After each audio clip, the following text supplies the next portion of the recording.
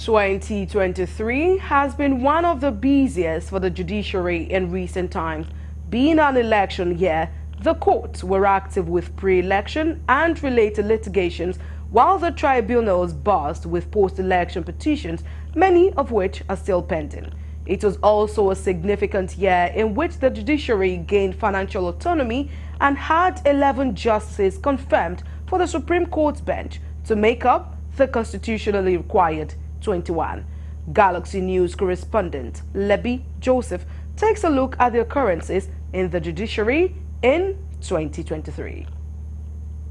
One of the cases that dominated 2023 was the one on Naira redesign, a policy which fostered social chaos and hardship on citizens. In consolidated lawsuits by states, the plaintiffs argued that the Naira redesign policy was unconstitutional and should be voided. On March 4, the Supreme Court held that the old and new Naira remains legal tender.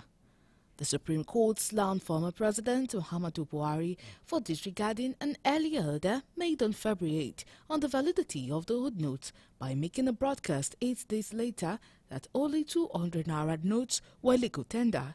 The rule of law upon which a democratic government is founded becomes illusion if the President of the country or any other authority or persons refuses to obey the orders of the court, the Supreme Court said.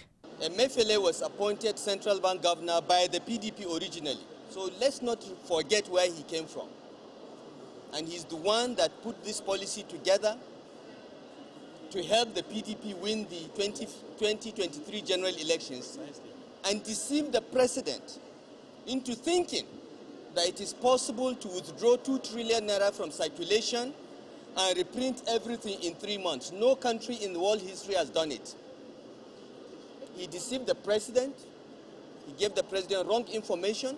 The decision today has proven that Nigerian law is a respecter of no one, including Mr. President. Nobody can take the laws for granted and go scot-free. This is what it has proven today. One can describe the judiciary in Nigeria this year in one breath, sweet and sour. And why did I say this? There are a lot of good parts, but there are a lot more of knocks, on the judiciary in Nigeria. The most shocking incident in recent Nigerian judicial history was the July 25 brawl at the Federal High Court in Lagos, where ordered machine gun-toting DSS operatives rearrested Emefiele after a tussle with officials of the Nigerian Correctional Center over who should retain custody of the bank chief. Emefiele was rearrested in the hallowed grounds of the court after Justice Nicholas Oweibo granted him bail for 20 million naira. The judge also ordered that Emefiele be remanded at the Correctional Center pending the fulfillment of the bail conditions. The court gave an order again to say that Emefiele should should be remanded pending when he perfects his bail, should be remanded in the prison, correctional center. But this one would have expected that having had that order of court, the DSS would vacate this place with immediate effect. DSS should hide his face in shame and come out and publicly apologize to Emefiele for defaming his reputation. He filed an expert application on the 7th of December 2022 that Emefiele is a terrorist and that he committed some financial crime of national security dimension. Now they have only succeeded in charging him for possession of firearms. That means he deceived the entire country, he misled the entire world, he labeled Emefiele a terrorist. Attainment of the constitutionally prescribed full bench of 21 justices at the Supreme Court with the nomination of 11 justices of the Court of Appeal and the elevation to the Apex Court in year 2023 is seen as a laudable development towards enhancement of justice delivery. Also, number of justices of the Court of Appeal rose by 9 in September 20, while 23 new judges of the Federal High Court were sworn in by Chief Justice Ariwola, raising the total number of the court-serving judicial officers to 95.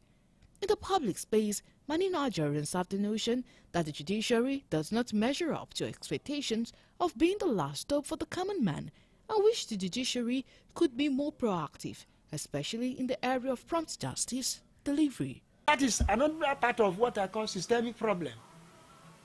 Lack of proper infrastructure in the system for the judges to perform. Then another one is that the encouragement of technology, though technology has its own problem. Because as good as technology is, the same way it has some other bad aspects of it that are not favorable to the judicial system. The interest is not there, and there is no way there won't be delay. When the system is overclocked and they say they want to bring technology, where is the base? Where is the base for sustainable technology, communication, and to help the judiciary? In fact, when they try to introduce something like that in Oyo State, the FBI has to go and protest because filing papers became became a huge problem in Lagos. In fact, we are lamenting that it's even not better to go back to the stages of manual filing than all this e-filing, electronic filing. Some critical judgments were delivered in the year 2023, like sentencing of Dr. Femi Olaleye to double life imprisonment for the filing and sexual assault of his wife's niece. The convict was arraigned on November 30, 2022, and the ruling at the High Court sitting in Tafawa Balewa that Assistant Superintendent of Police ASP Dramvi Vandi is to die by hanging for killing lawyer Omobolanle Rahim last Christmas Day in Lagos. Justice Ibirunke Harrison found Vandi guilty of a one-count murder charge brought against him by the Lagos State government. If you say somebody influenced something, you must have your evidence. We lawyers, we don't believe in hearsay. Ojo said, it's none of my father's business. But I saw Ojo doing it. That is what we call direct evidence and clear one. So it is, I regard all those people talking as, I call them political jobbers who are trying to create problem in this country. There is no evidence. Let them bring out their evidence that this is what they used to influence this one. Then I will believe them. All eyes are still on the judiciary in getting justice for the death of Afrobeat singer Mohbad, who died mysteriously on September 12, and the coroner inquest, which was set up on September 29th, is yet to come up with the final report. Our message is for the youth to calm down, to keep calm and allow peace to reign, as we will definitely get to the root of the cause of the death of this young man, and of course the cause of justice will be served. And once again, we want to assure the Nigerian public that justice will not be aborted. In the year 2024, there is need to bring about some innovations in the nation's judiciary to tackle systemic problems in the system. Infrastructural improvement, improved welfare of judicial workers as a catalyst to end corruption, and creation of more courts across the country in order to move justice close to the people. If you have also the judicial division of the High Court, nothing bad. If you have Agege judicial division of the High Court, there's nothing bad. If you have Alimosho judicial of the High Court, there's nothing bad. If you have Ojo, nothing bad. If you have Apapa judicial of the High Court, there's nothing bad. If you have K2, there's nothing bad. So that the workload will be reduced. Justice delivery delay that has also been, in the front burner for so long. How much have we fared, with regards to this? In fact, what we have found this year is that there are a lot more of cases yet to be attended to, when at the same time you are having so much more coming, and then you don't have the facility, you don't have the human resource